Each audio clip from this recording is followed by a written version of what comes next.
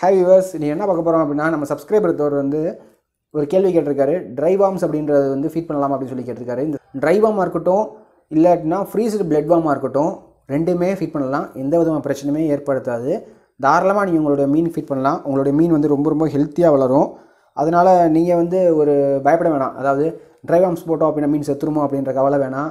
அதே மாதிரி பேராசைட் பிரச்சனை இருக்குமா அப்படின்னு சொல்லிட்டு ஒரு கவலைப்பட வேணாம்.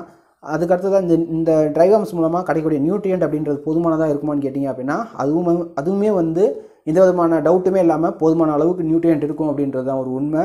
இது போக உங்களுக்கு வேறு ஏதாவது டவுட் இருக்குது, இல்லை எனக்கு வந்து இந்த ட்ரை வார்ம் போடுறதுனால வேறு ஏதாவது பெரிய பிரச்சனை வருமானு சொல்லி உங்களுக்கு யோசிக்கிறீங்க அப்படின்னா எதை பற்றியுமே கவலைப்படாதீங்க.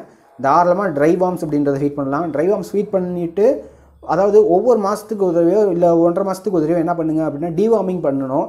டிவார்மிங் எப்படி பண்ணுறது அப்படின்றத தனி வீடியோவை நான் வந்து இன்னொரு வீடியோவில் பேசுகிறேன். இப்போதைக்கு இது மட்டும் சொல்கிறேன். நீங்கள் பிளட் வார்ம் ஃபீட் பண்ணுங்கள், என்ன வேணால் ஃபீட் பண்ணுங்கள். ஆனால் டிவார்மிங் அப்படின்றது மட்டும் கொஞ்சம் ரெகுலராக பண்ணிங்க அப்படின்னாலே உங்களுடைய ஃபிஷ்ஷுக்கு வந்து எதுவும் பிரச்சனையே இருக்காது. நீங்கள் ட்ரை வார்ம்ஸ் போடுறதுனால டிவார்மிங் அவசியம் பண்ணணும்னு சொல்கிறேன். ட்ரை வார்ம்ஸ் அப்படின்றது வந்து எந்த விதமான பாதிப்புமே ஏற்படுத்தாது, ஏற்கனவே சொல்லியிருந்தேன். இது ட்ரை வார்முக்கு ஆல்டர்னேட் பார்த்தீங்கன்னு வச்சுக்கோங்களேன், ஃப்ரீஸ்டு பிளட் வார்ம்ஸ்ன்றது இதோட ஆல்டர்னேட்டு. ஸோ நீங்கள் ட்ரை வார்ம்ஸை விட ஃப்ரீஸ்டு பிளட் வார்ம்ஸ் அப்படின்றது வந்து ட்ரை பண்ணலாம். ஆனால் எக்காரணத்தை கொண்டும் லைவாக இருக்கக்கூடிய பிளட் வார்ம்ஸ் ஃபீட் பண்ணவே பண்ணாதீங்க. ஒரு சில பேர் சொல்லலாம், என்னோட ஃபிஷ்ஷுக்கு வந்து பிளட் வார்ம்ஸ் தான் ஃபீட் பண்ணுறேன், எந்த ஒரு பிரச்சனையும் ஏற்படுத்தலை அப்படின்னு சொல்லலாம். அவங்களுக்கு வந்து கரெக்டான மெடிசன் அப்படின்றத யூஸ் பண்ண தெரியும். ரெண்டாவது விஷயம், கரெக்டாக டிவார்மிங் பண்ணுவாங்க.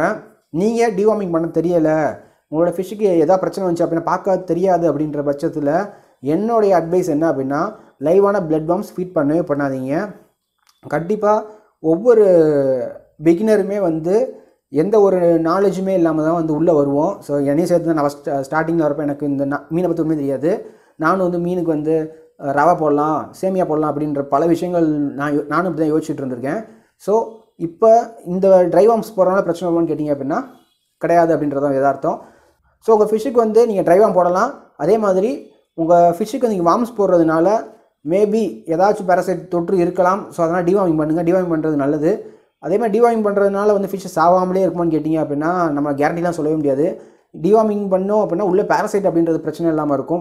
வயிற்றில் வந்து ஒரு கசடாக இருக்காது, அதாவது நம்ம சாப்பிட்டது சரியாக செமிக்காது, இந்த இதெல்லாம் வந்து வயிற்றுக்குள்ளே இல்லாமல் நீட்டாக அது வயிறு வந்து சுத்தமாக இருக்கும். இன்னும் நிறையா சாப்பிடும், இன்னும் நல்லா கலர் வந்து என்ஹான்சிங் எடுத்து காமிக்கும். அதோட ஃபிஷ்ஷுக்கும் வந்து ரொம்ப ரொம்ப ஹெல்த்தியாக இருக்கும் அப்படின்றது தான் உண்மை.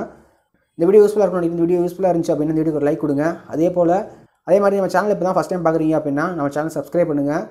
இதே போல் வேறு வீடியோவில் மீட் பண்ணுறேன். பை.